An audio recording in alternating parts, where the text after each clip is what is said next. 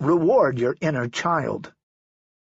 Inside all of us, there are three distinct and totally separate ego states that work in concert to make up our unique personality. We have a parent-like ego, an adult ego, and a childlike ego, who act much the same way that parents, adults, and children do in real life. Your adult ego state is the rational part of yourself. It gathers data and makes logical decisions devoid of emotion. It plans your schedule, balances your checkbook, figures out your taxes, and determines when to rotate your tires. Your parent-like ego tells you to tie your shoes, brush your teeth, eat your vegetables, do your homework, exercise, meet your deadlines, and finish your projects. It has two sides to it. The negative side shows up as your inner critic, the part that judges you when you don't live up to its standards. The positive side shows up as the nurturing part of yourself that makes sure you're protected, taken care of, and provided for. It is also the part that validates, appreciates, and acknowledges you for doing a good job. Your childlike ego, on the other hand, does what all children do. It whines, begs for attention, craves hugs, and acts out when it doesn't get its needs met. As we go through life, it's almost as if we have a 3-year-old holding on to us who's constantly asking, "Why are we sitting at this desk? Why aren't we having more fun? Why am I still up at 3 in the morning? Why am I reading this boring report?" As the parent of this inner child, one of your most important tasks is to engage it and reward it for behaving while you get your work done. If you had a 3-year-old in real life, you might say, "Mommy has to finish this proposal in the next 20 minutes, but after Mommy's done, we'll go for an ice cream or play a video game." Your real-life 3-year-old would probably answer, "Okay, I'll be good because I know I'm going to get something good at the end of it." Well, not surprisingly, your inner child is no different. When you ask it to be still, let you finish your work, stay up late, and so on, it will behave as long as it knows there's a reward at the end for behaving. At some point it needs to know it will get to read a novel, go to the movies, play with a friend, listen to music, go dancing, let loose, eat out, get a new toy, or take a vacation. A big part of creating more success in your life is rewarding yourself when you succeed. In reality, rewarding yourself for your successes keeps your inner child happy and compliant the next time it must behave while you work hard. It knows it can trust you to eventually deliver on your promises. If you don't, just like a real child, it will start to sabotage your efforts by doing things like getting sick, having accidents, or making mistakes that cost you a promotion or even your job, so that you are forced to take some time off, and that will only take you farther away from the success you want to create. A sense of completion. Another reason to celebrate your successes is that you don't feel complete until you have been acknowledged. It gives you a sense of accomplishment and recognition. If you spend weeks producing a report and your boss doesn't acknowledge it, you are left feeling incomplete. If you send someone a gift and they don't acknowledge receiving it, you end up with this sense of incompletion. There's this little incomplete taking up space inside your mind. Your mind needs to complete the cycle, thus freeing up space that would be better used focusing on your goals. Of course, even more important than just achieving a state of completion, the simple, enjoyable act of acknowledging and rewarding our successes causes your subconscious mind to say, "Hey, succeeding is cool. Every time we produce a success, we get to do something fun. Jack will buy us something we want or take us someplace neat. Let's have more of these successes, so Jack will take us out to play more." Rewarding yourself for your wins powerfully reinforces your subconscious mind's desire to want to work harder for you. It's just basic human nature. Principle 27. Keep your eye on the prize. It's easy to be negative and unmotivated, but it takes some work to be positive and motivated. While there's no off button for those relentless tapes, there are things that you can do to turn down the volume and shift your focus from the negative to the positive. Donna Cardillo, RN, speaker, entrepreneur, humorist, and master motivator. Successful people maintain a positive focus in life no matter what is going on around them. They stay focused on their past successes rather than their past failures, and on the next action steps that will get them closer to the fulfillment of their goals rather than on all the other distractions that life presents to them. They are constantly proactive in the pursuit of their chosen objectives. The most important 45 minutes of the day. An important part of any focusing regimen is to set aside time at the end of the day, just before going to sleep, to acknowledge your successes, review your goals, focus on your successful future, and make specific plans for what you want to accomplish the next day. Why do I suggest the end of the day? Because whatever you read, see, listen to, talk about, and experience during the last 45 minutes of the day has a huge influence on your sleep and your next day. During the night, your unconscious mind replays and processes this late-night input up to 6 times more often than anything else you experience during the day. This is why cramming for school exams late at night can work, and why watching a scary movie before bed will give you nightmares. This is also why reading good bedtime stories is so important for children, not just to get them to fall asleep, but because the repeated messages, lessons, and morals of the story become part of the fabric of the child's consciousness. As you drift off to sleep, you enter into the alpha brain wave state of consciousness, a state in which you are very suggestible.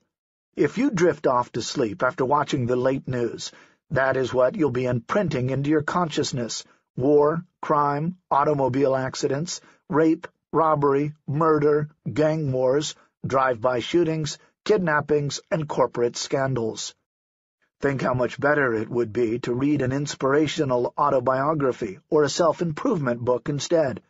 Imagine the power of meditating, listening to a self-help audio program, or taking the time to plan your next day right before you go to sleep. Here are 2 exercises that will keep you positively focused and moving forward at the end of the day. The Evening Review. This is a powerful exercise to help you more quickly install a new positive behavior, like punctuality, habit, like listening more, or quality, like patience or mindfulness. You'll be amazed at how fast this technique can lead to permanent change.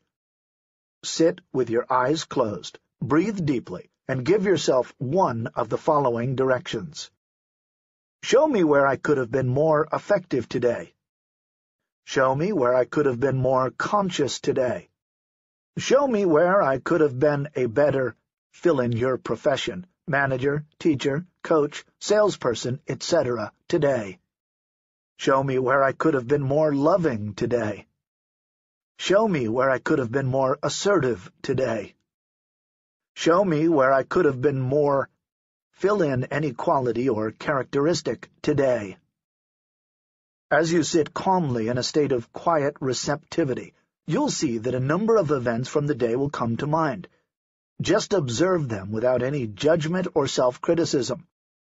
When no more events come to mind, take each incident and replay it in your mind, the way you would have preferred to have done it had you been more conscious and intentional at the time. This creates a subconscious image that will help evoke the desired behavior the next time a similar situation occurs.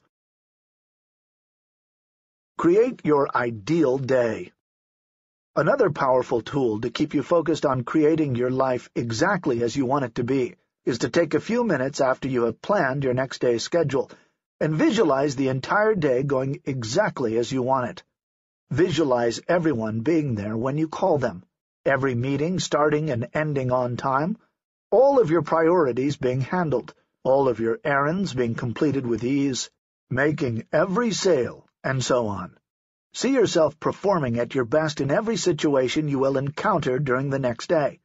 This will give your subconscious all night to work on creating ways to make it all happen just as you have visualized it.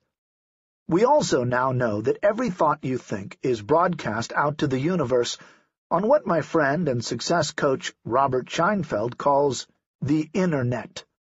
So when you are visualizing your ideal day, you are also sending out your intention to the other people involved through what the physicists call the quantum field. Get into the habit now of visualizing your ideal next day the night before. It will make a huge difference in your life. Principle 28. Clean up your messes and your incompletes. If a cluttered desk is the sign of a cluttered mind, what is the significance of a clean desk? Lawrence J. Peter, American educator and author.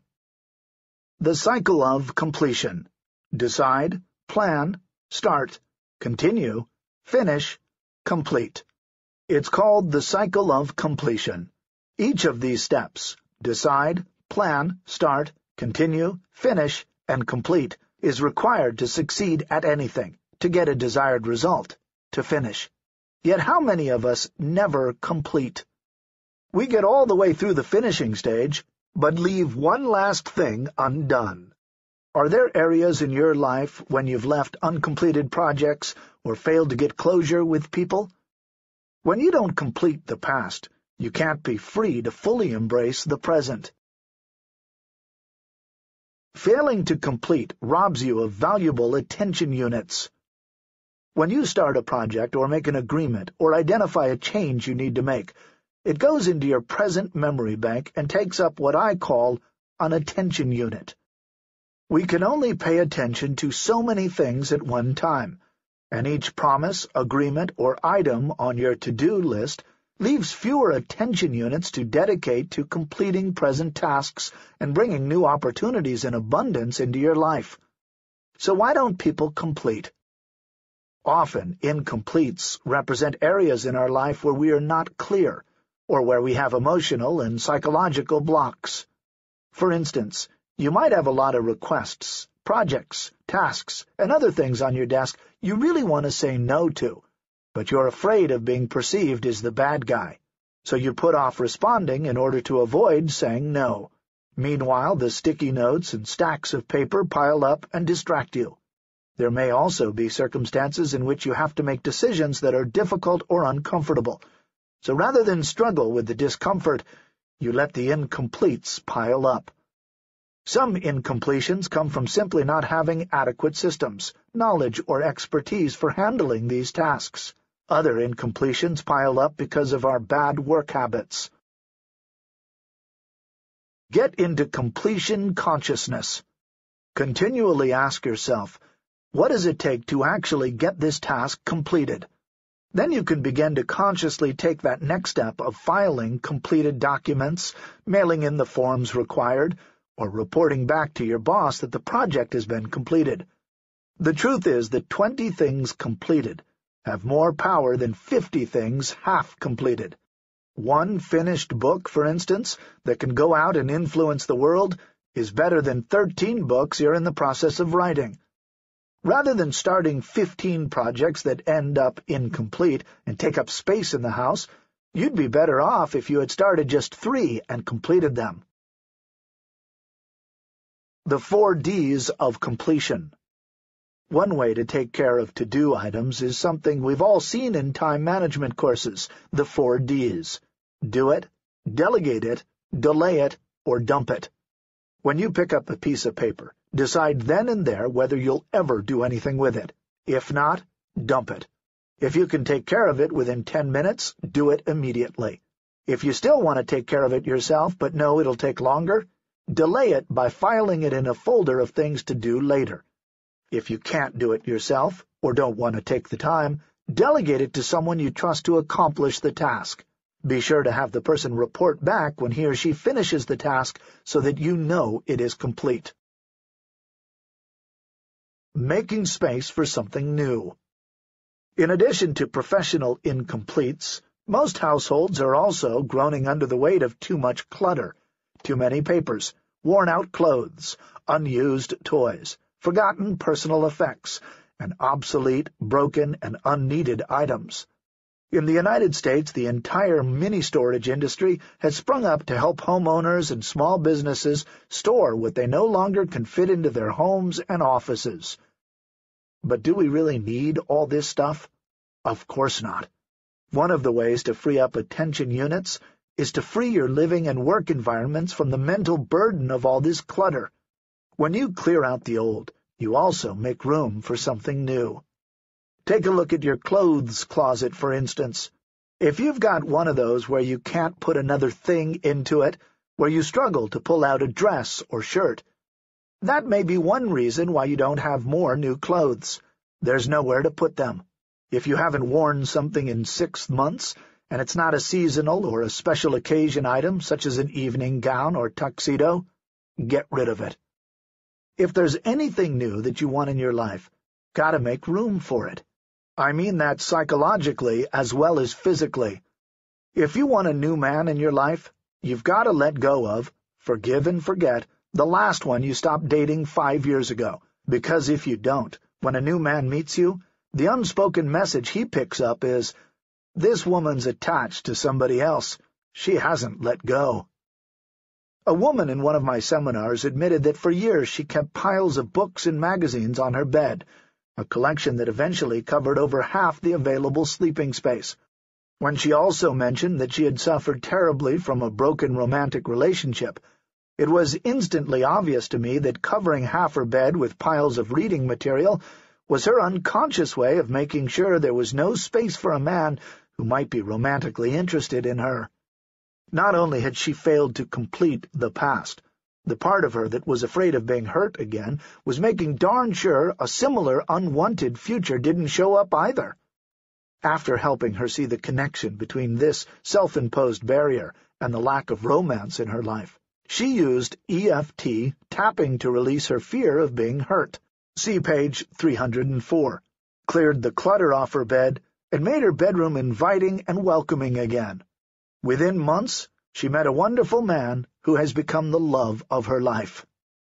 My good friend Martin Root once told me that whenever he wants to bring in new business, he thoroughly cleans his office, home, car, and garage. Every time he does, he starts getting calls and letters from people who want to work with him. Others find that doing spring cleaning helps them gain new clarity on problems, challenges, opportunities, and relationships. When we don't throw away clutter and items we no longer need, it's as if we don't trust our ability to manifest the necessary abundance in our lives to buy new ones when we need them. But incompletes like this keep that very abundance from showing up. We need to complete the past so that our present has the space to show up more fully. 25 ways to complete before moving forward. How many things do you need to complete, dump, or delegate before you can move on and bring new activity, abundance, relationships, and excitement into your life? Use this checklist to jog your thinking, make a list, and then write down how you'll complete each task. Once you've made your list, choose 4 items and start completing them. Choose those that would immediately free up the most time, energy, or space for you, whether it's mental space or physical space. At minimum, I encourage you to clean up one major incomplete every 3 months. If you want to really get the ball rolling, schedule a completion weekend, and devote 2 full days to handling as many things on the following list as possible. 1. Former business activities that need completion. 2. Promises not kept, not acknowledged, or not renegotiated. 3. Unpaid debts or financial commitments, money owed to others or to you. 4. Closets overflowing with clothing never worn. 5. A disorganized garage crowded with old discards. 6. Haphazard or disorganized tax records. 7. Checkbook not balanced or accounts that should be closed. 8. Junk drawers full of unusable items. 9. Missing or broken tools. 10. An attic filled with unused items. 11. A car trunk or back seat full of trash. 12. Incomplete car maintenance. 13. A disorganized basement filled with discarded items. 14. Credenza packed with unfiled or incomplete projects. 15. Filing left undone. 16. Computer files not backed up or data needing to be converted for storage. 17. Desk surface cluttered or disorganized. 18. Family pictures never put into an album. 19. Mending, ironing, or other piles of items to repair or discard. 20. Deferred household maintenance. 21. Personal relationships with unstated requests, resentments, or appreciations. 22. People you need to forgive.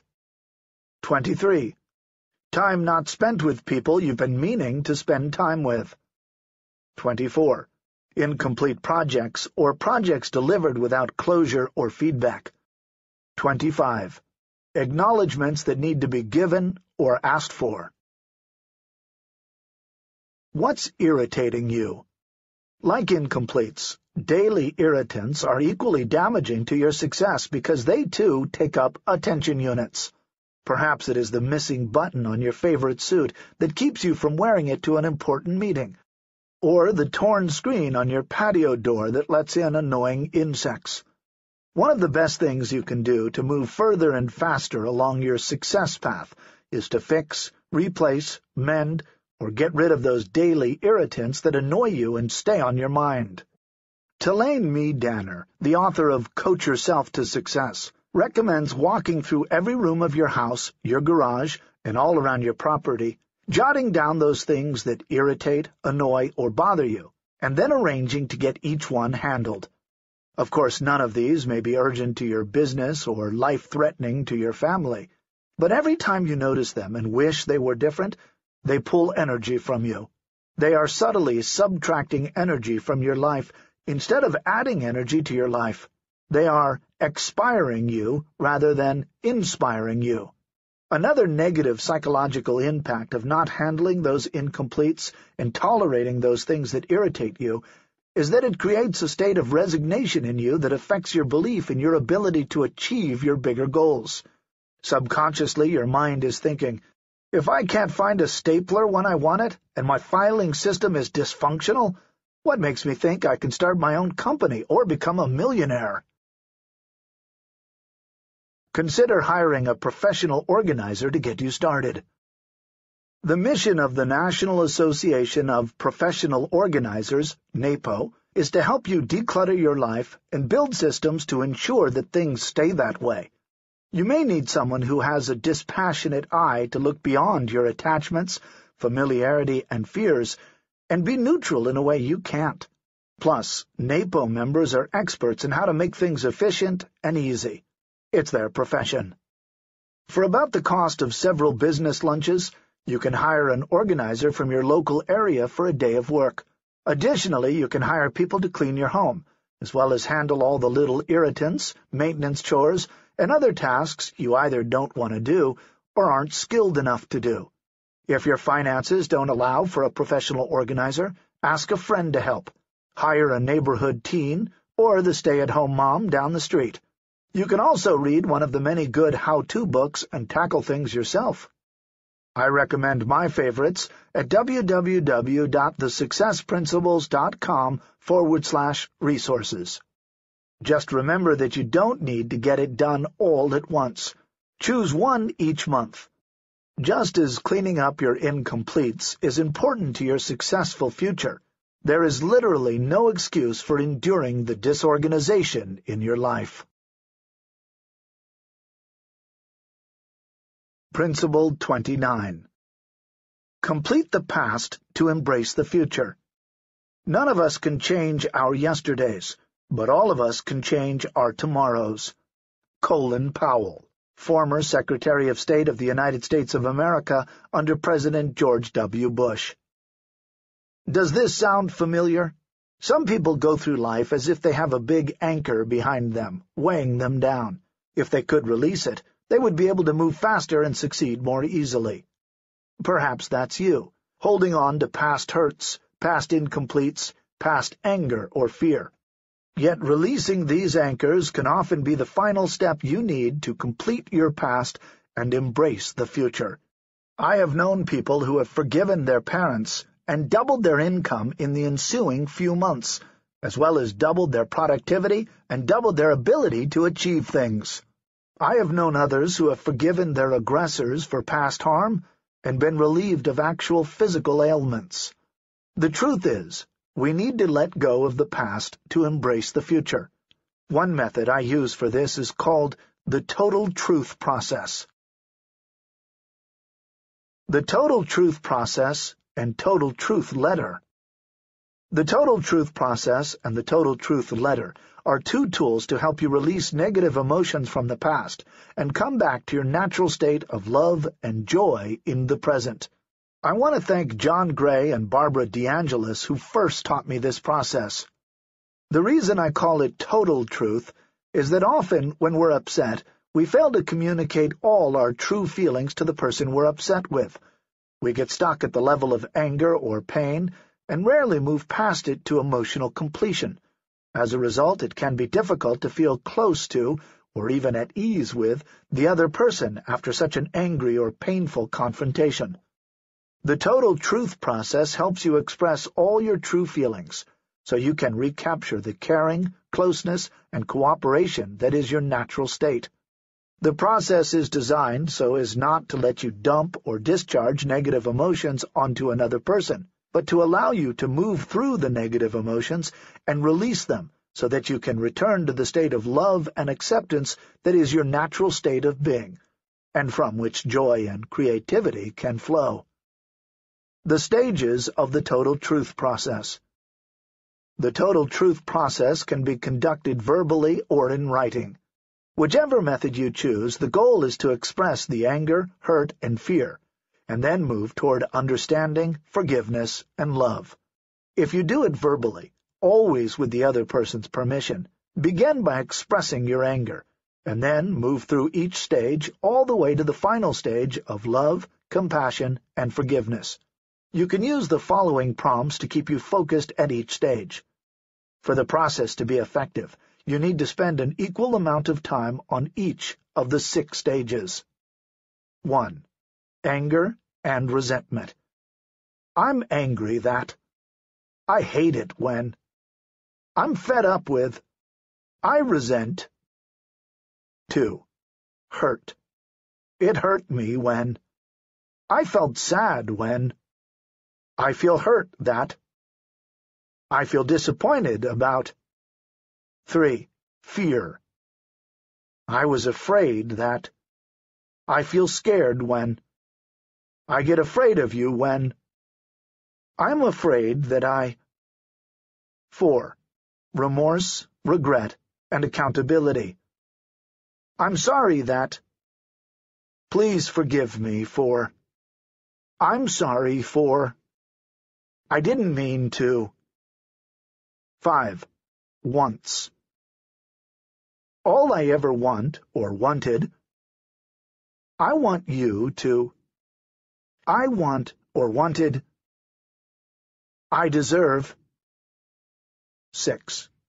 Love, compassion, forgiveness, and appreciation.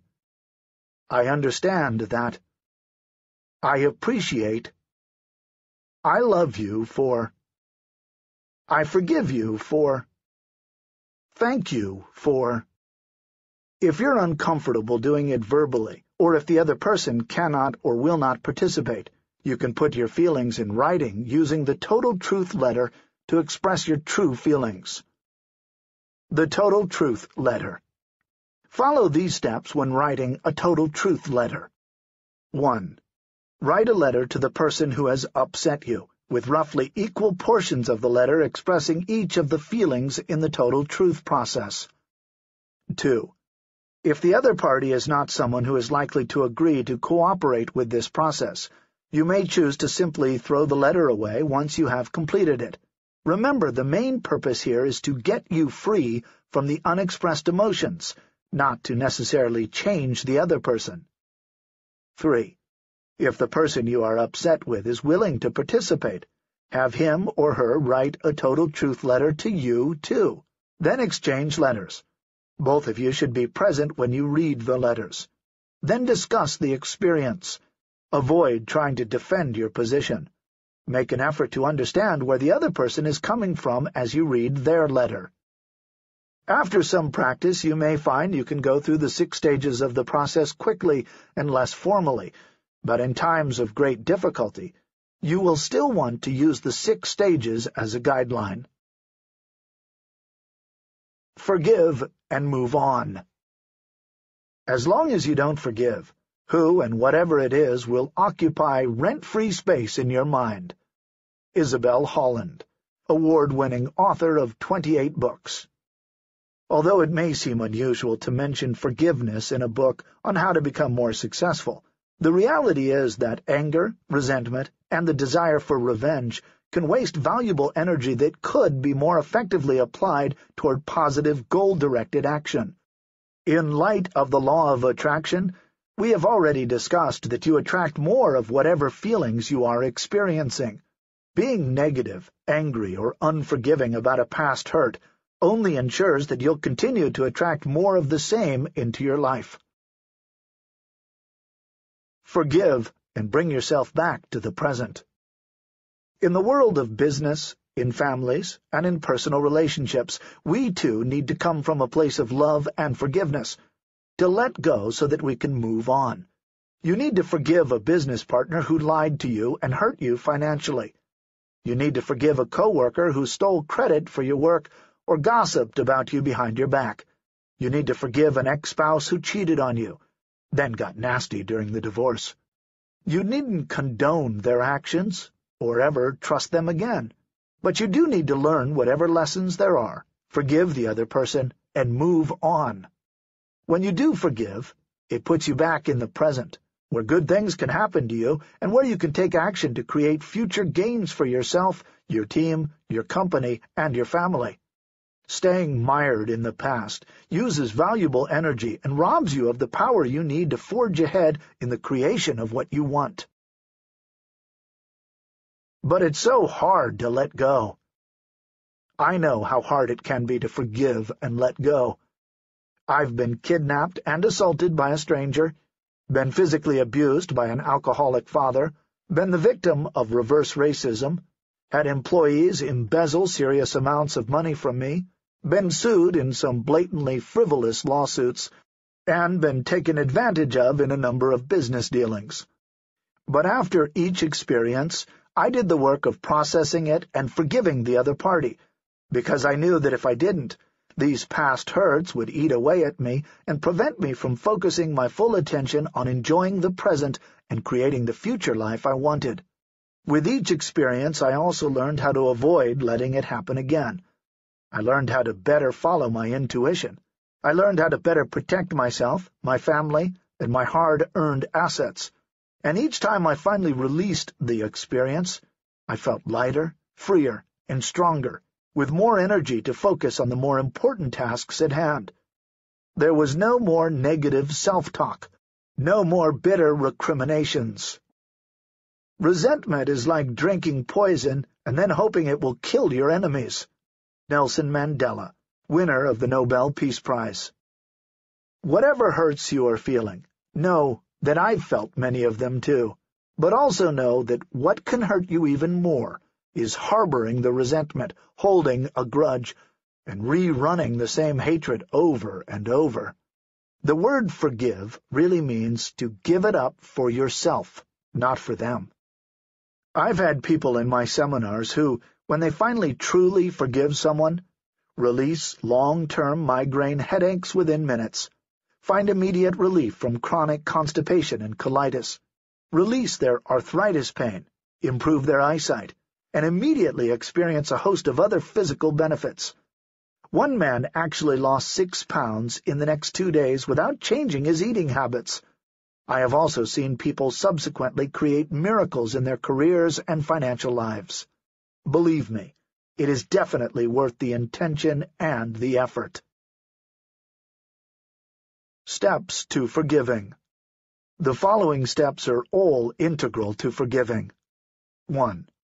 Acknowledge your anger and resentment. 2. Acknowledge the hurt and pain it created. 3. Acknowledge the fears and self-doubts that it created.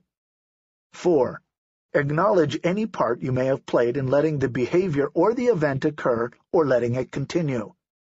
5. Acknowledge what you were wanting that you didn't get, and then put yourself in the other person's shoes and attempt to understand where he or she was coming from at that time, and what needs they were trying to meet, however inelegantly, by their behavior. 6. Let go and forgive the person. If you're paying attention, you probably noticed that these steps involve the same 6 stages as the total truth process. Make a list. Make a list of anyone you feel has hurt you and how. Blank hurt me by blank. Then one by one, taking as many days as you need, go through the total truth process with each person. You can do it as a written process or a verbal process where you pretend you are talking to the person who is sitting in an empty chair across from you. Make sure you take ample time to think about what must have been going on in each person's life at the time to make him or her do whatever they did to you. Remember that all people, including you, are always doing the best they can to meet their basic needs with the awareness, knowledge, skills, and tools they have at the time. If they could have done better, they would have done better. As they develop more awareness of how their behavior affects others, and as they learn more effective and less harmful ways to meet their needs, they will behave in less harmful ways. Think about it. No parent ever wakes up in the morning and says to his or her mate, "I've just figured out 3 more ways we can screw up the kids." Parents are always doing the best they can to be good parents. But the combination of their own psychological wounds, their lack of knowledge and parenting skills, and the pressure of their lives often converge to create behaviors that hurt us.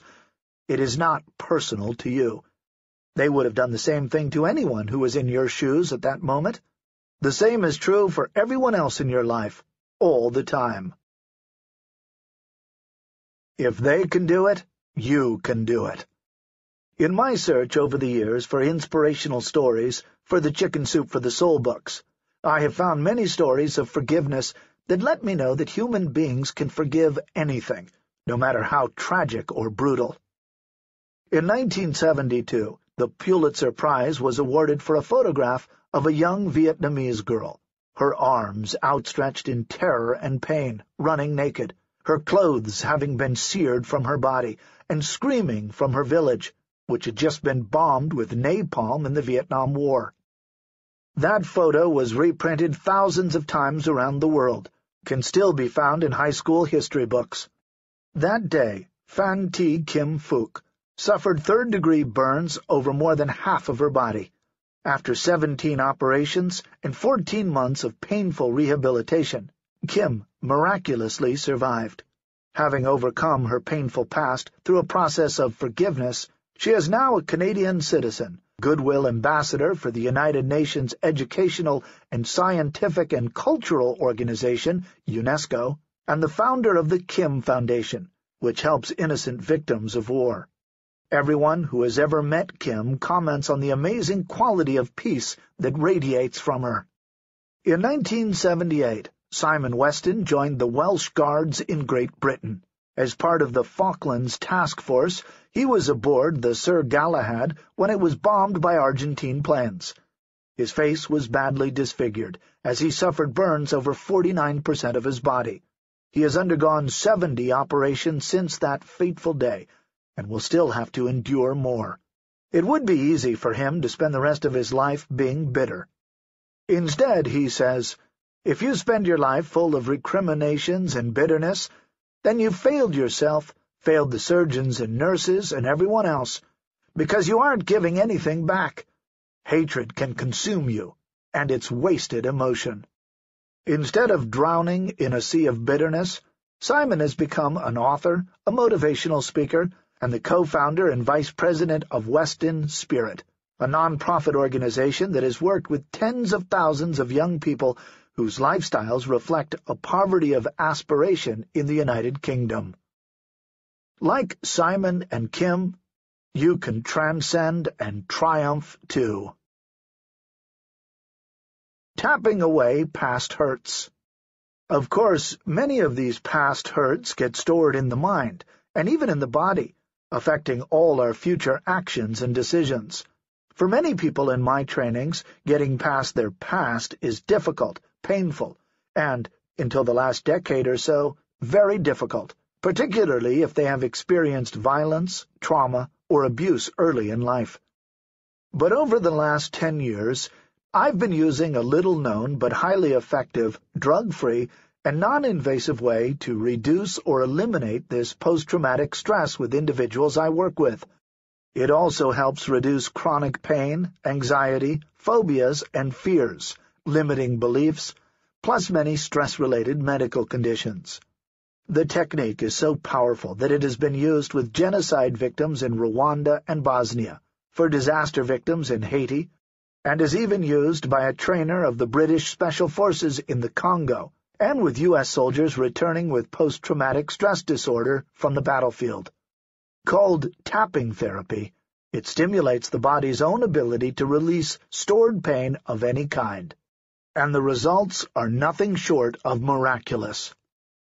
For thousands of years, Eastern cultures have focused their methods for healing medical conditions on stimulating energy meridians, or pathways, throughout the body. These energy pathways send electrical impulses throughout the body to keep all systems working. But, in addition to moving and storing energy, it was discovered they also store emotions. Some healthcare professionals even believe that an illness or chronic pain in a specific area of the body is the result of a specific emotional pain stored in that meridian. 34 years ago, clinical psychologist Dr. Roger Callahan, the originator of tapping therapy, discovered that you could stimulate the instant release of these stored emotions by tapping along these meridians in acupressure-like fashion, while focusing your mind on the past hurt or current stress, phobia, fear, or anxiety. He called his method thought field therapy, or TFT. And today, Dr. Callahan's Institute trains practicing therapists, healthcare professionals, and everyday people in how to use TFT both in clinical settings and at home. Others, most notably Gary Craig and Nick Ortner, have brought TFT to the masses as the Emotional Freedom Technique, EFT, and Meridian Tapping Therapy. My book, Tapping into Ultimate Success, describes how to use tapping to free yourself from these stored anxieties, stresses, and emotional hurts, and focuses on helping you to better implement the principles in this book, The Success Principles, by tapping away any limiting beliefs, fears, and internal obstacles that arise when you are attempting to apply any of the principles. The first part of the tapping protocol is to close your eyes, focus on the fear, anxiety, emotion, pain, or belief that you wish to release, and then determine on a scale of 1 to 10, 10 being high, how intense the feeling or belief is. The basic tapping sequence, to eliminate fears and negative beliefs and to neutralize negative events, then starts by tapping the karate chop spot on the heel of your hand 10 times, firmly enough to feel it, but not hard enough to bruise your hand. As you tap your hand, repeat aloud the belief, physical pain, or experience of hurt you are dealing with, as you, most important, tune in to the emotion that belief or hurt brings forth. Follow your statement of the belief or hurt with the affirmation, I deeply and completely love and accept myself. For example, even though I'm afraid to ask for a raise, I deeply and completely love and accept myself. Or, even though I believe I don't deserve to be successful, I deeply and completely love and accept myself. Once you've tapped the karate chop spot 10 times, begin the EFT tapping sequence here while continuing to focus on the past hurt, limiting belief, emotion, stress, pain, or source of anxiety. Tap 5 to 7 times firmly at each point. Accompany each tapping point with a statement that keeps you focused on the emotion, like this. 1. Top of the head. I'm afraid to ask for a raise. 2. Eyebrow. I'm afraid to ask for a raise. 3. Outside of eye. I'm afraid he'll say no, and I'll be embarrassed. 4. Under the eye. I'll be embarrassed. 5. Under the nose. I'll be so embarrassed if he says no. 6. Chin. I'll be mortified if he says no. 7. Collarbone. I'm afraid to ask for a raise. 8. Under the arm. I'll be so embarrassed. The exact words you say aren't important. What's important is that you are continually tuned in to your emotion. Additionally, you can tap the eyebrow, under the eye, collarbone, and under the arm spots on either side of your body.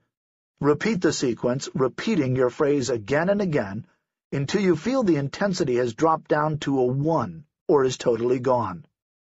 Tapping therapy also works miraculously for serious phobias of all kinds. Actress and talk show host Kelly Ripa had a severe fear of flying, resulting from the trauma of watching airplanes hit the World Trade Center on September 11, 2001. When her producers wanted to tape the Live with Regis and Kelly show from Disneyland in California, she knew she needed to overcome her fear of flying in order to make the trip. Working with Dr. Callahan, who treated her with tapping therapy over the phone in New York, she was able to comfortably get on a plane and make the 5-hour flight. Kelly was so delighted that she invited Dr. Callahan on the TV show to treat amusement park guests for their fear of roller coasters. 17 people rode a whopper of a roller coaster just moments later, with most saying they wanted to ride again. I have used tapping to help people in my seminars overcome the fear of flying, fear of public speaking, fear of singing in front of others, fear of heights, claustrophobia, and the fear of drowning. Here is what Sharon Worsley, one of my Train the Trainer students, posted on the Internet. Having been a swimmer when I was younger, I had 2 bad experiences where I nearly drowned at age 12 and 15. For the rest of my life, I was not able to go back into the water. In fact, if I were to speak to you about swimming, I would start to get a physical reaction where my head would start to rise as if I was trying to prevent myself from going under in an imaginary pool. It was debilitating, as I was missing out on having fun with my friends when I traveled, as they were enjoying the pool or the ocean, and I was sitting there watching them. Plus, I didn't like this feeling of disempowerment. Well, all that changed on a hot night in June 2010. It was the last night of Jack Canfield's inaugural Train the Trainer program, where I was a participant. There I was watching my fellow attendees enjoy the spectacular pool at the Fairmont Scottsdale Princess, while I had been standing on the sideline. A friend did eventually coax me into the pool somehow, but I couldn't get into the water past my hips, and I was feeling extremely anxious. Jack heard about this and came over to see if he could help me. Then a seemingly impossible miracle happened. Within minutes of Jack using the tapping method on me, I not only went deeper into the water, but I was soon swimming around, including floating on my back unaided, something that I had figured would never happen again. I have since been swimming, and no longer have any hesitation or fear. So as you can see, with the amazing power of this simple technique, there is no longer any reason to let fear, limiting beliefs, or past hurts and traumas stop you from achieving anything you want. Principle 30. Face what isn't working. Facts do not cease to exist because they are ignored. Aldous Huxley, visionary writer. Our lives improve only when we take chances, and the first and most difficult risk we can take is to be honest with ourselves. Walter Anderson, editor of Parade magazine for 20 years. If you are going to become more successful, you have to get out of denial and face what isn't working in your life. Do you defend or ignore how toxic your work environment is? Do you make excuses for your bad marriage? Are you in denial about your lack of energy, your excess weight, your ill health, or your level of physical fitness? Are you failing to acknowledge that sales have been on a consistent downward trend for the last 3 months? Are you putting off confronting an employee who is not delivering at an acceptable standard of performance? Successful people face these circumstances squarely, heed the warning signs, and take appropriate action, no matter how uncomfortable or challenging it might be. Remember the yellow alerts. Remember E plus R equals O and the yellow alerts in Principle 1? Yellow alerts are all those little signals you get when something's not right. Your teen comes home late from school again. Strange notices show up in the company mail. A friend or neighbor makes an odd comment. Sometimes we choose to acknowledge these alerts and take action. But more often than not, we simply choose to ignore them. We pretend not to notice that something's amiss. Why? Because to face what's not working in your life usually means you're going to have to do something uncomfortable. You might have to exercise more self-discipline, confront somebody, risk not being liked, ask for what you want, demand respect instead of settling for an abusive relationship, or maybe even quit your job. But because you don't want to do these uncomfortable things, you'll often defend tolerating a situation that doesn't work. What does denial look like? Though the bad situations in our lives can be uncomfortable, embarrassing, and painful, we often live with them, or worse, we hide them behind myths, widely accepted views, and platitudes. We don't even realize we are in denial. We use phrases such as these. It's just what guys do. You can't control teenagers these days. He's just venting his frustrations. It's got nothing to do with me. It's none of my business. It's not my place to say. I don't want to rock the boat. There's nothing I can do about it. Don't wash your dirty linen in public. Credit card debt like this is normal. I'll get fired if I say anything. Mom's church friends check on her. Luckily, it's only marijuana. She's just at that age. I need these to help me relax. I have to work these long hours to get ahead. We just have to wait it out. I'm sure he's going to pay it back.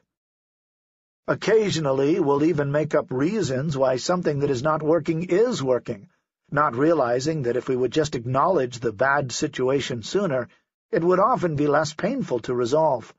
It would be cheaper, the circumstances might be more beneficial, the problems would be easier to solve, we could be more honest with everyone concerned, we would feel better about ourselves, and we would certainly have more integrity. But we have to get past our denial. Successful people, on the other hand, are more committed to finding out why things are going wrong and fixing them than they are to defending their own position or maintaining their ignorance. In business, they look at the hard truth in real numbers, rather than recalculating the numbers to look good to the stockholders. They want to know why someone didn't use their product or service, why the ad campaign didn't work, or why expenditures are unusually high. They are rational and in touch with reality. They are willing to look at what is and deal with it rather than hide it and deny it. Doing more of what doesn't work won't make it work any better. Charles J. Givens, real estate investment strategist and author of Wealth Without Risk. Know when to hold them. Know when to fold them. A big part of getting out of denial is to get good at recognizing bad situations and then deciding to do something about them. It always amazes me how difficult recognition and decision is for most people, even when it comes to alcoholism and drug addiction. With many addicts, their marriages fail, their businesses fail, they lose their house, and even end up on Skid Row before they realize their addiction is not working for them. Fortunately, most of our problems are less severe than drug addiction, but that doesn't make the recognition or decision any easier. Take your job, for instance. Are you in denial about what you would really like to be doing? Worse yet, Do you constantly talk about how happy and fulfilled you are when you're not? Are you living a lie? Workaholics are a perfect example of this kind of denial. A high-pressure schedule can't possibly work long-term for anyone. But most workaholics will defend it with comments such as, "I'm making great money. This is how I support my family. It's how I get ahead." And, "I have to do it to compete at the office." As we've explored already, defending and justifying a bad situation is really just a form of denial.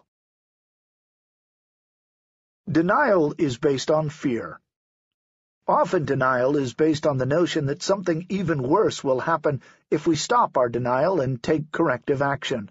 In other words, we're afraid to face the truth. Many a therapist can tell you that, in spite of overwhelming clues that their spouse is having an affair, many patients won't confront their spouse over it. They simply don't want to face the fact that their marriage might be over. They don't want to deal with the emotional stress and the physical inconvenience of a divorce.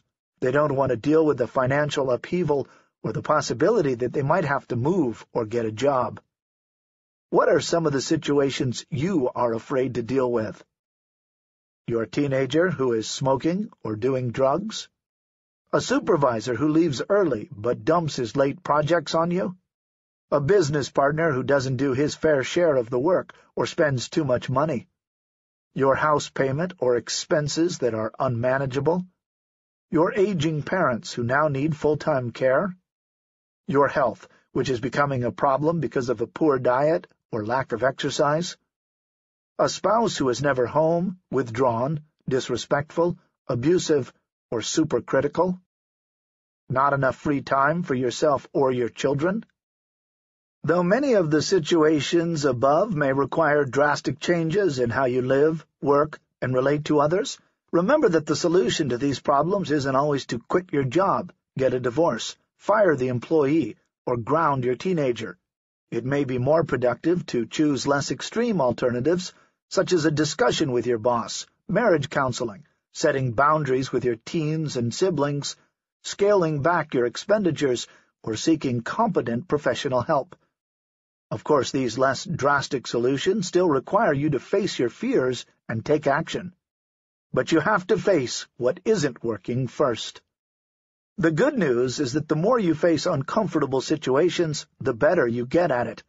When you face just one thing that isn't working, the next time you have the slightest inkling, you are more likely to take action immediately. And the sooner you take action, the easier it is to clean up. Remember the old saying, "A stitch in time saves 9"? It's true.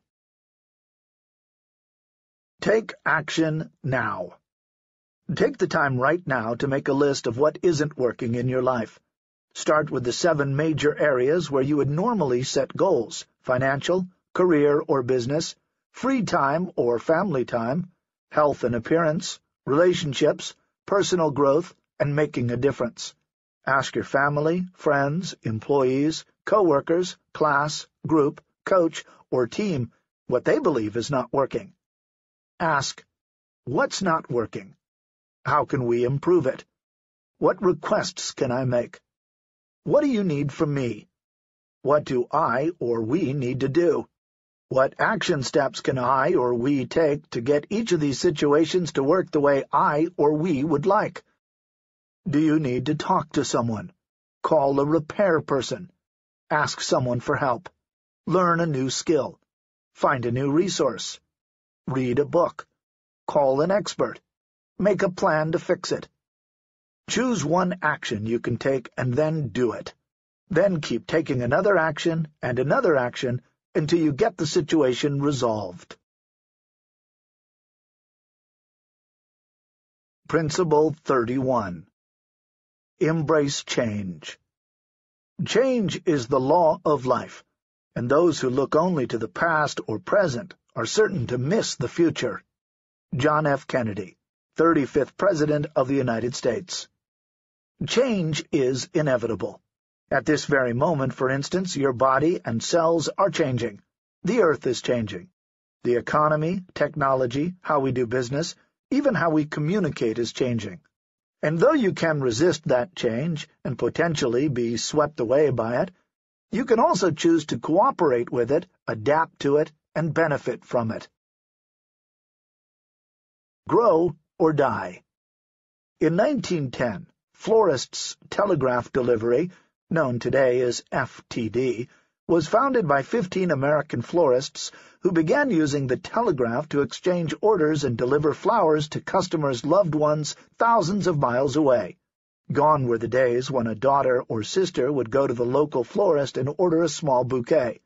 Family members were relocating to cities and towns far from home, and FTD flourished by identifying this trend and combining it with the telegraph, which represented a change in the way we communicate.